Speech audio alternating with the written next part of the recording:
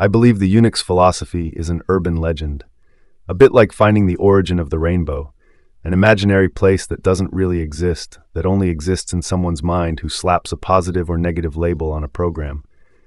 But is it really so? In reality, there exists a very precise Unix philosophy, codified, founded on a series of ethical and structural principles of software. And that's what we'll see today, once and for all, literally covering every point and finally giving real meaning when we say it's against the Unix philosophy. I became so passionate about this term precisely because everything I liked was defined by everyone, unanimously, as close to the Unix philosophy. And I myself, for years, almost a decade, lived with this word hovering over my head without truly knowing what it was. So, to begin, we must always go to the same year and the same place. Where do we go?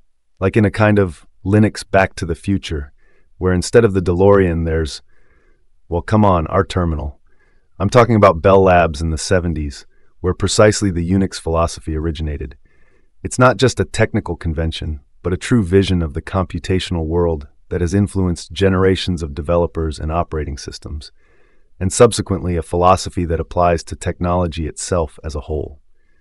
Let me say it, bloated is not Unix.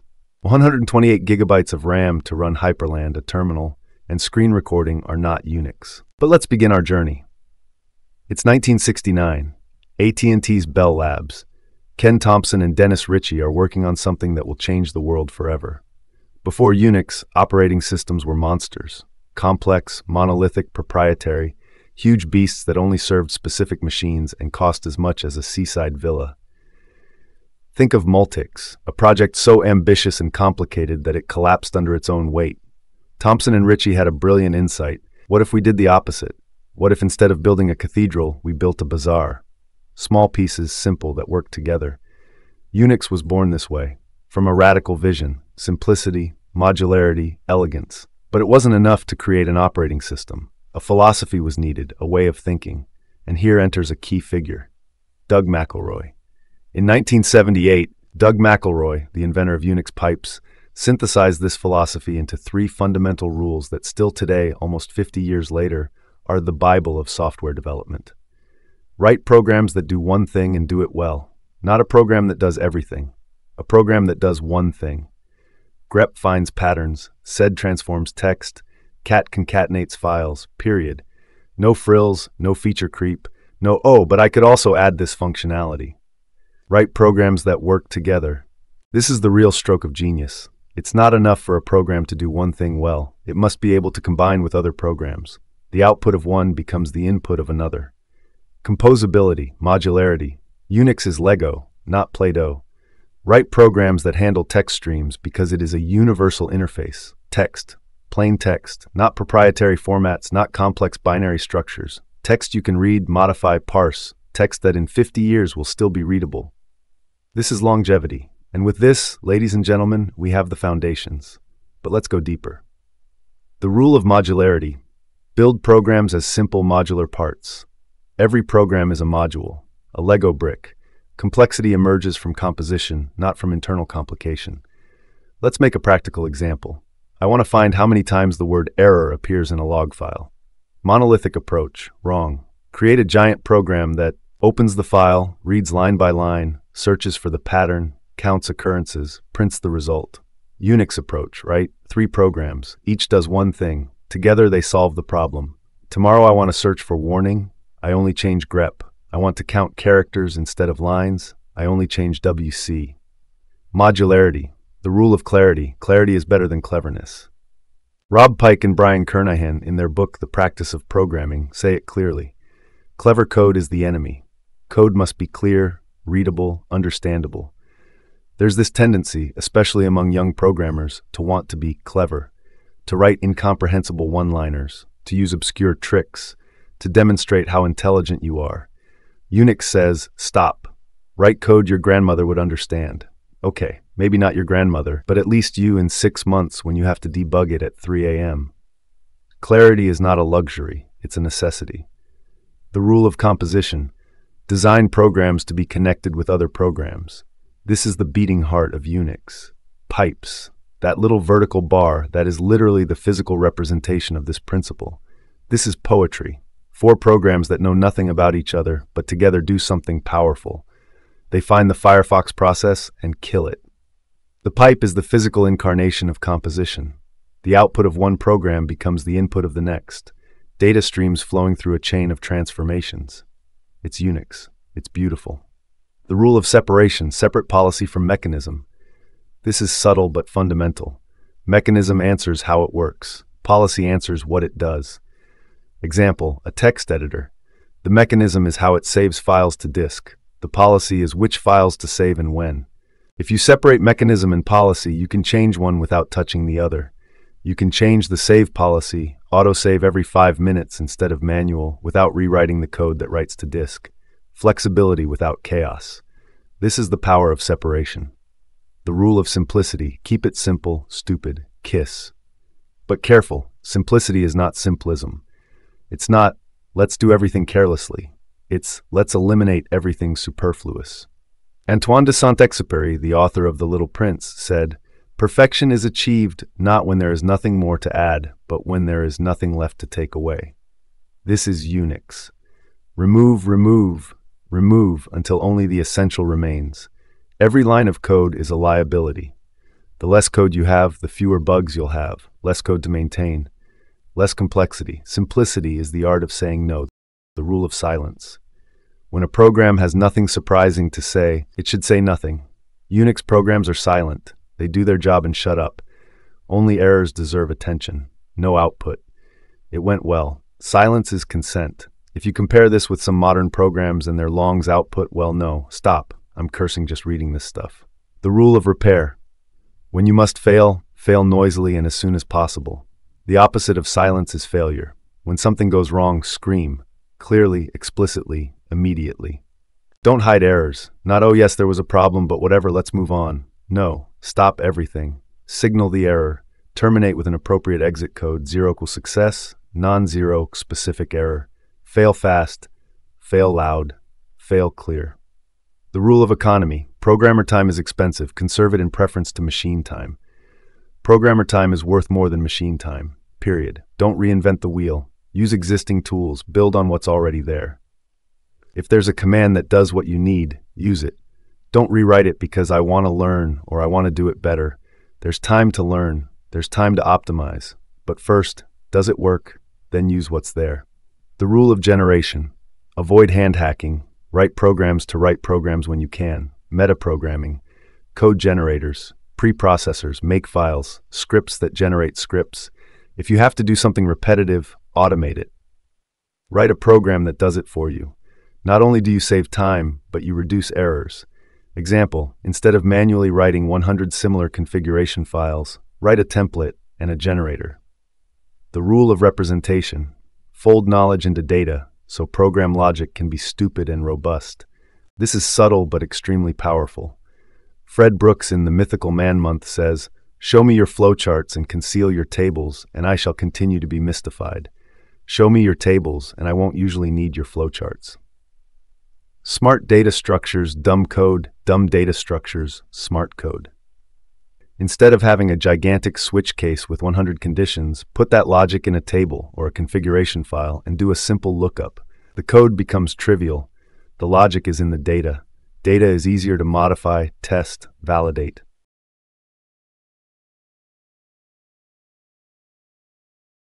Eric S. Raymond, in his The Art of Unix Programming, talks about taste in software design. It's not just functionality, it's elegance, it's beauty. There's an aesthetic in Unix, a harmony. When you see a good Unix command, you feel it's right, that it's beautiful. It's not just that it works, it's that it works with grace. This is reflected in the programs, in the same distributions that adhere most faithfully to this philosophy. They have a particular aura. They are unique yet simple, powerful and not complicated, demanding but not hermetic. The Unix philosophy shares aspects with Japanese minimalism, the concept of wabi-sabi, the appreciation of simplicity, functional imperfection, the essential. Every Unix command is like a haiku, maximum meaning, minimum words. 3 characters, 3 flags, absolute power. Please don't execute it. It reminds me a lot of Italian Hermeticism. Unix is like mi lumino d'immenso, the solidification of a moment in which awareness is reached. an absolutism that requires nothing else, something that is very close to the truth. In 1989, Richard Gabriel wrote an essay that would become legendary in the computer science world, titled, "Worse is Better." It's a text that seeks to explain why Unix and C dominated the software world, despite the existence of technically superior systems. Gabriel contrasts two completely different software design philosophies. On one side is what he calls the right thing, the MIT and Stanford approach. This philosophy says that correctness is sacred. It comes before everything else. A system must be complete, must cover all possible cases, must be internally consistent in every part. The idea is that you must aim for theoretical perfection, even if this requires more time and more complexity. It's the approach of academics, perfectionists, those who think soft should be a mathematically perfect work of art. On the other side is worse is better, the New Jersey approach, the Unix approach. This philosophy completely flips the priorities. Simplicity of implementation comes first. It doesn't matter if the system isn't perfect. It doesn't matter if there are edge cases you don't handle. What matters is that it's simple to implement, simple to understand, simple to port to other platforms. Pragmatism beats idealism. Good enough wins over perfect. Gabriel gives a concrete example. Imagine a system function that is called while it's handling critical data. An error occurs. The right thing approach would say the operating system must save state, handle the error completely and correctly, and then resume. This is complex, requires a lot of code, but is theoretically perfect. The worse is better approach says instead, if an error occurs at that moment, simply return an error code and let the programmer handle it. It's simpler, less perfect, but it works and is very easy to implement. Gabriel's provocative thesis is that worse is better always wins. Unix beat technically superior systems like Lisp machines precisely because it was simple, could be ported anywhere, ran even on modest hardware. C beat more elegant languages like Lisp for the same reason. Simplicity allowed it to spread rapidly, to be adopted, to create a critical mass of users and developers. It's an almost Darwinian philosophy. The strongest or most perfect doesn't win. The one that adapts better wins, that reproduces faster. A good enough system running on 1,000 machines beats a perfect system running only on 10 very expensive machines. This philosophy also explains why Linux succeeded. It wasn't technically perfect. Tannenbaum criticized it fiercely, saying its monolithic design was obsolete. But Linux was simple, pragmatic, it worked, and people could modify and improve it. The theoretical perfection of the Unix microkernel lost against the good enough pragmatism of Linux. Gabriel himself admits this philosophy has a dark side.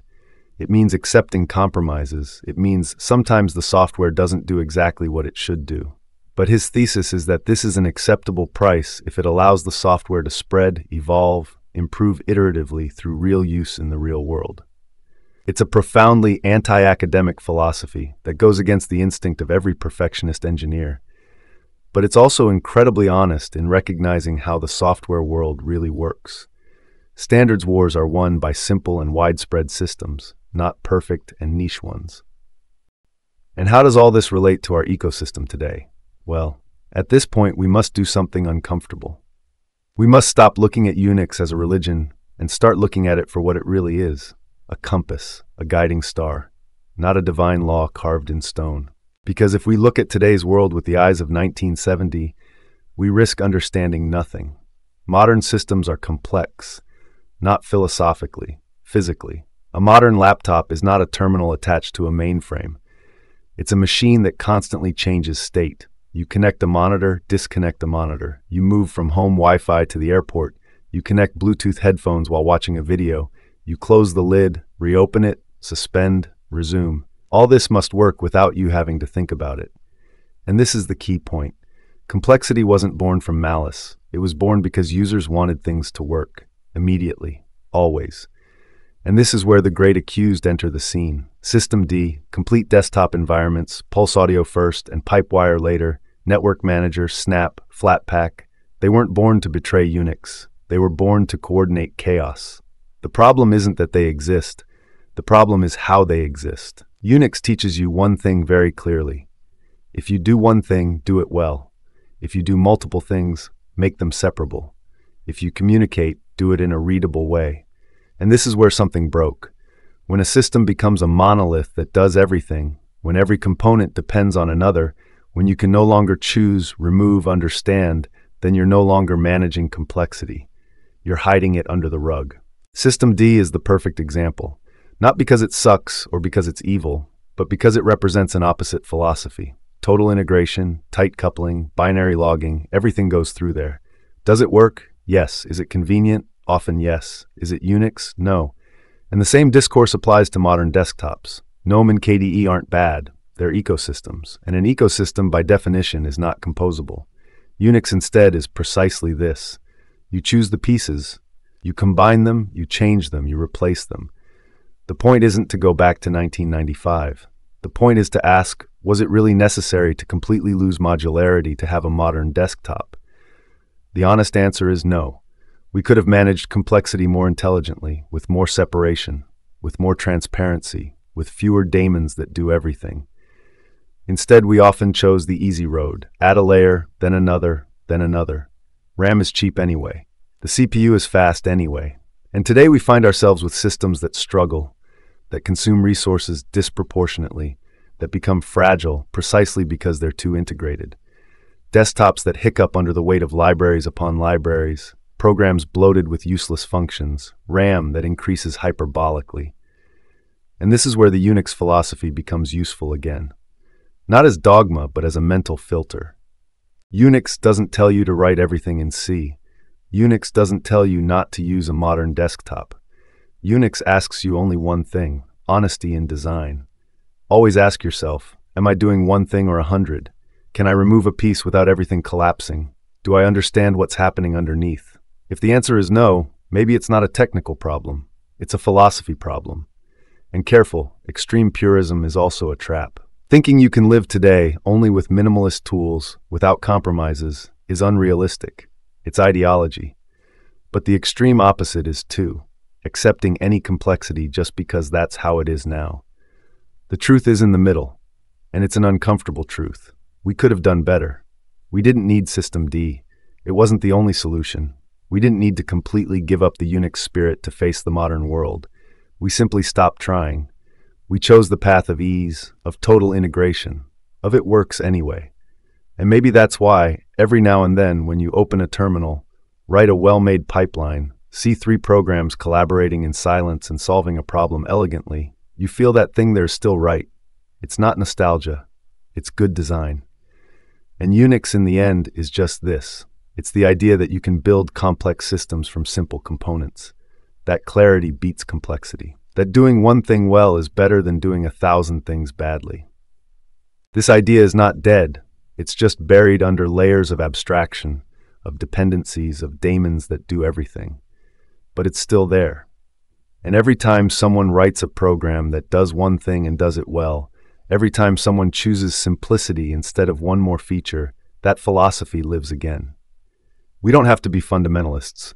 We don't have to reject every innovation in the name of purity.